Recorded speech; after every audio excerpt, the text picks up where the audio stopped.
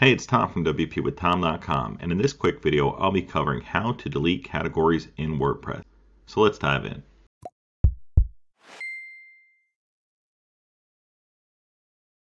So within the dashboard here, we're going to need to go over to where it says Post and Categories. And a common thing that happens is people see they have this uncategorized one right here by default, and they want to delete it, or they're not using different categories that they've created and they want to delete them over time.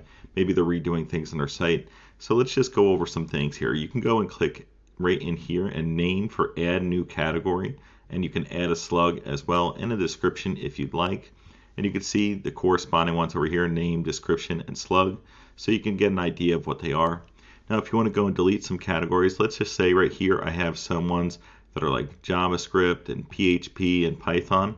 I can go, if you see, you hover over it, you can click delete right on it and click OK to delete it. Or you can go click right here, JavaScript, and I'll do Python right here. And I can go to bulk actions, delete, and apply to delete some of them in bulk. So now we're left with these ones right here.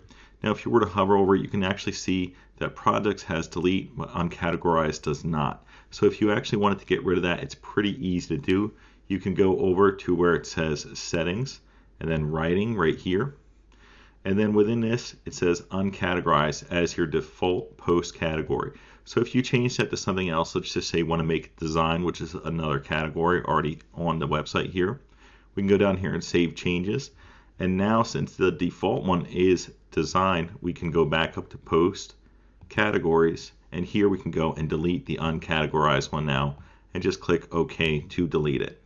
So I hope you enjoyed this quick tutorial here about deleting WordPress categories. If you did, please give it a like and feel free to subscribe for more WordPress related tutorials. Thanks for viewing and have a wonderful day.